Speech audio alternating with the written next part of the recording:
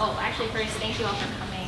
Yeah. We're always super excited to do ice cream every month. It just feels like the first. Yeah. I like can't sleep or eat for a week. It ruins my life, but it's all good. I mean, I'm so happy to be here. This was your idea for the record. Yeah, I totally know. It was her idea. So everyone thank Anar for this. Thank you. I just wanted to eat ice cream. Yay! So our first announcement isn't so happy. For those of you who have been to ice cream from the beginning, you might remember an open mic regular of ours, Sylvie Ann Murray. She was a really wonderful person. She would come up here like so fearless, and like, you know, a lot of us are really young, and she's like had to have been in her 60s, and she didn't care. She was totally with us. Awesome. Last week she passed away from a heart attack, and so we're really sad. And so she's in our thoughts today. She was a part of the Malvern community. She came to all the open mics, and none of them will be the same without her. So, yeah, Sylvia, and her book is on the Ice Cream Social Cool Picks table if anyone wants to take a look at it and spend a little time with her words and remember her. You want to talk about October? Oh my gosh, so we're really excited about October. If y'all remember, we were the only ones that dressed up for Halloween, but it's a Halloween party again this year, and we're gonna have prizes. I know we had a winner with a pug mask. Dalton, she's here. And another winner. I know your name, I didn't read it, but she won first prize. Yeah, she came in as a deer. But yeah, there's like candy that lasts for several months, and you gain winter weight, and then you hide it. And you gotta join a fitness group in January. But we've got prizes, dress up. It's really fun. I'm gonna be dressed as Tina Belcher. Y'all want to see that, right? Yeah. So yeah, I'm hunting for a good Ghostbusters costume. So inspired. But so yeah, come next month because it'll be really, really fun. And now we're gonna start the open mic. Yeah, we've got a lot of ice cream veterans. But to start out our open mic tonight, we've got a newcomer we're excited to introduce.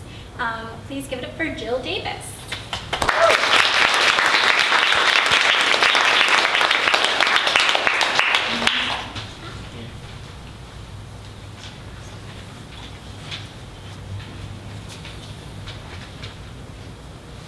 Okay, now if I can get through this. My poem is called, if I can remember the name, On Justice, Slavery, and Frederick Douglass. Torn ground, soaking up fallen drops of their warm red blood. They are kicked, beaten, and mangled. Can you see the chains of American slavery for the black-browed, broad-nosed children of God? Some tasting the tainted, stagnant breath of death. Where's the outrage? Oh, say, can you see? What light?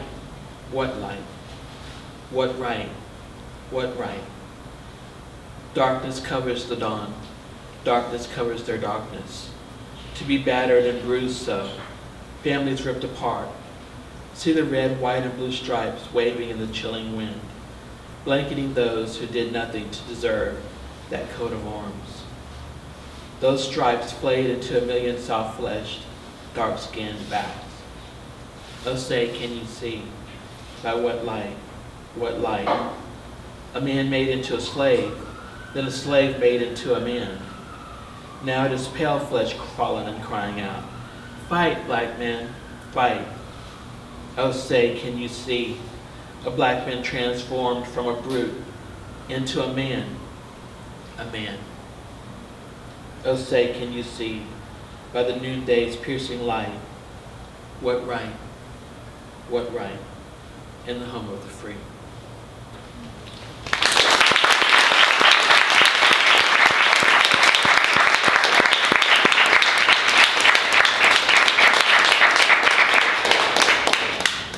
Thanks so much for starting us off, Jill. It's wonderful. Our next reader tonight is a ice cream veteran. We are always happy that she's a part of our open mic. I can't say enough good things about her. Her books are also on the ice cream cool picks table. Allyso Whipple.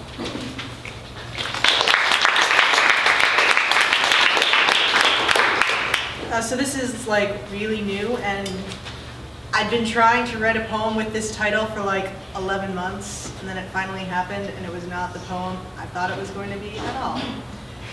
Hawks don't circle.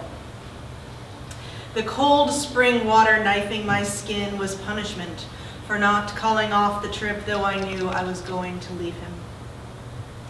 Clouds blocked the warmth and the light.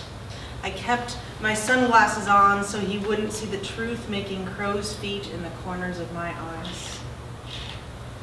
After my 4th beer of the morning, I dredged up some faith.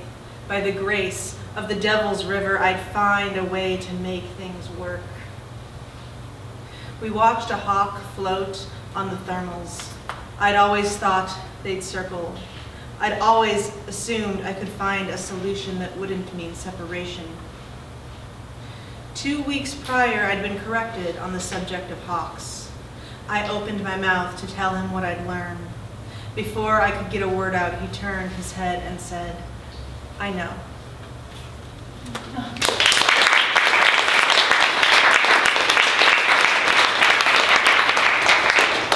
Isn't it all these open seats at the front, you guys? Please, come on up. I moved my backpack. Next up, we have another veteran, sister here. Please give it up for Tu-Uyen.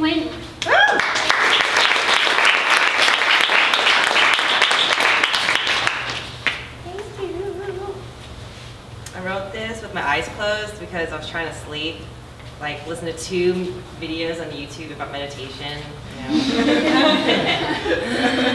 And like for dream realization and wish fulfillment, and like every night. I'm not sure if Chandra hears it through the door, but. And then the thought came, like, jealous of death. Took my mom early. That country I haven't been to yet, but wanted to visit so badly back then. Jealous of death. Let go of my green mask, of faux peace-seeking missives. I choose life instead. Thank you.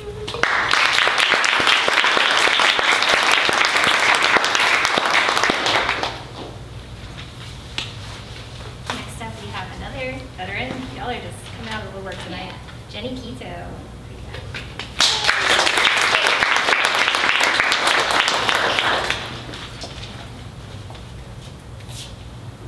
Hi, everybody.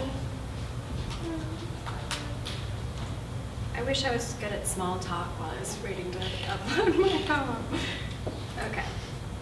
This one's called Persephone Sleeps. What else is there to do when all left over is seen from under? Some life asunder. She sees memory, a sea anemone. She breathes as seconds repeat, like her heartbeat beat drowns out mermaid murmur from her last ground symphony above. She echoes inside ears for years, like a pebble's skip, loop, skips, sustained sounds sip circles that can never quite sink far enough to muffled cacophony.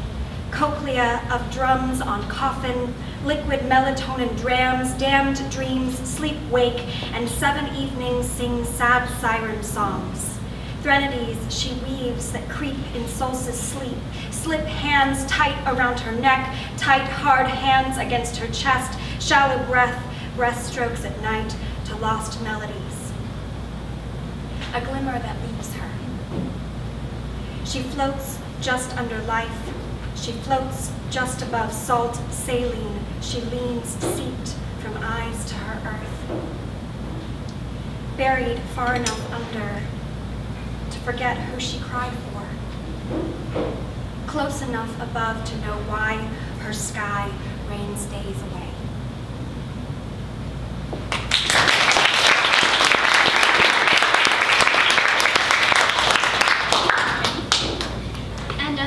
Coming up on our last open micer, but if you have been stricken with inspiration, just like throw your hand up. I don't know your name. make up a name for you. But our last open micer is named Liz Moskowitz. Please forgive me. Please join her.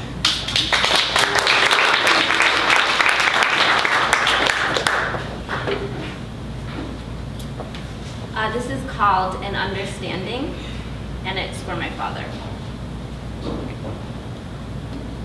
Tomorrow, you will receive your mother's ashes in the mail.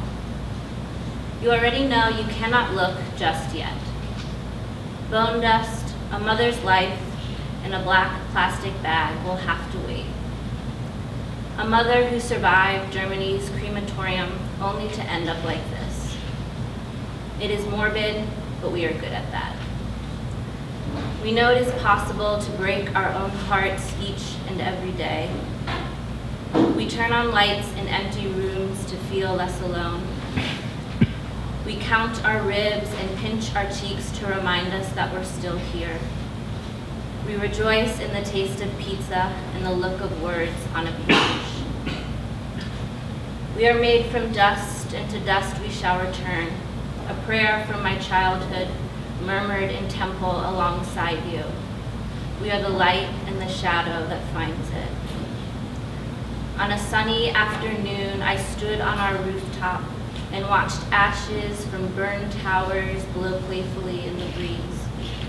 We are nothing but the wind that moves us. I make you silly birthday cards, pictures of us floating over skylines and seas. I used to play with sand from your father's grave, kept in a small box in our living room. I pretended it was magic dust. I don't think I ever told you how I watched the grains pour slowly from my fists as I whispered secret spells. A story can be a gentle touch or the mouth of a monster.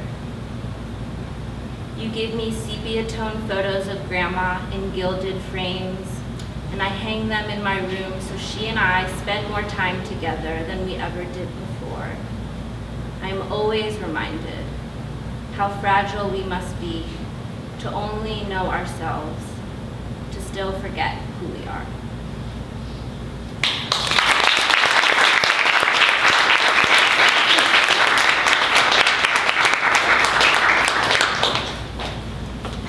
Any takers?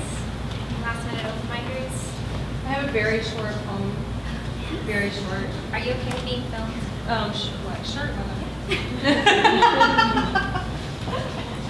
Please let us know your name. My name is Jill. Don't trouble me with poetry. Don't bother me with dreams. The heart is not a headless beast. It's buried underneath. Thank you.